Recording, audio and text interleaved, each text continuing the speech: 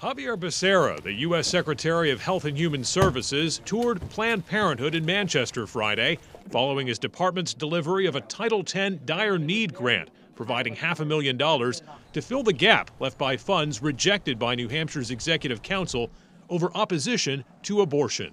We've got your back, and there have been some challenging times. I don't think they're over, but you hung in there, and we hope to make a commitment to you that we're not going to leave. Secretary Becerra sat down with members of New Hampshire's federal delegation to discuss shrinking access to reproductive care nationwide and in the Granite State. It's very disappointing to see so many people in Concord who have not been willing to educate themselves about what the needs of the women and families in this state are.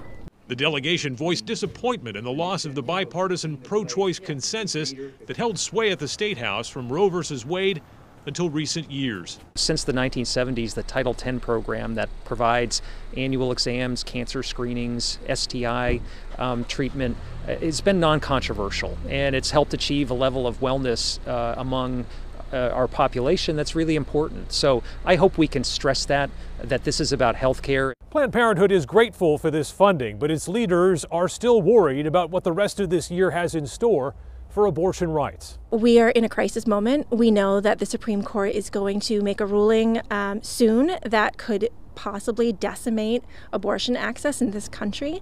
We know that when that happens, 26 states could move immediately or soon to ban abortion. In Manchester, Adam Sexton, WMUR News 9.